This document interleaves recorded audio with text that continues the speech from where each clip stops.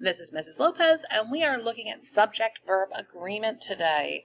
Looking at subject-verb agreement, we are looking in the present tense and saying if the subject is singular or plural, what does my verb need to be in the present tense for there to be a match?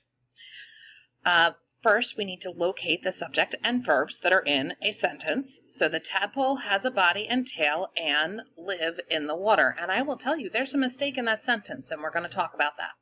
So the subject of the sentence, the who or what that the sentence is about, that is tadpole.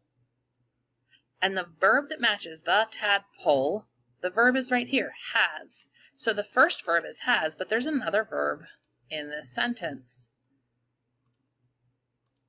So the tadpole has, they match, a body and tail and live. So here's the problem. That live should be a lives.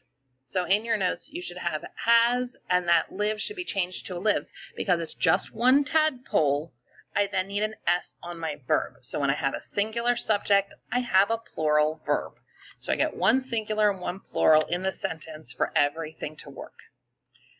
For subject is singular or plural, so looking here, frogs lay eggs in egg masses. We find that our subject, the who or what that the sentence is about, is frogs. And frogs has an S, that means that it's plural.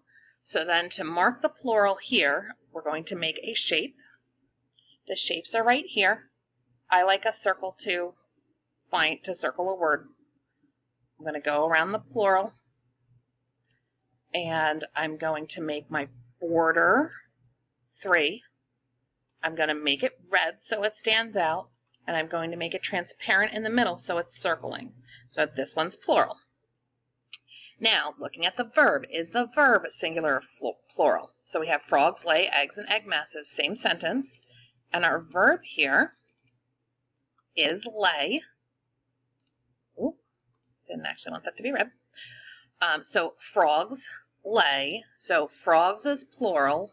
Lay is then singular. So I'm going to copy my circle, and I'm going to control C to copy, control V to paste, and I'm going to bring it down here and circle that singular. Now the last thing we're looking for is to check for subject verb in mentor text. So we're looking here. The egg is coated in a jelly-like covering that protects the eggs. The subject here is eggs, and that's plural. The verb is.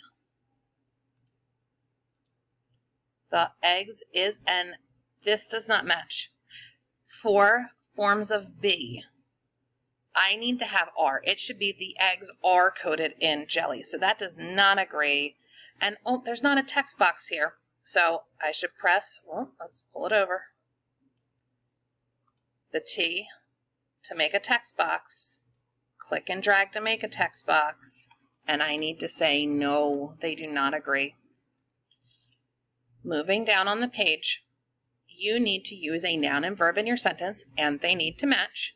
If the noun is singular, then you will have to add an S to the verb. If the noun is plural, then the verb has no S at the end. And I want you to come up with your own sentence that has a matching subject and a verb.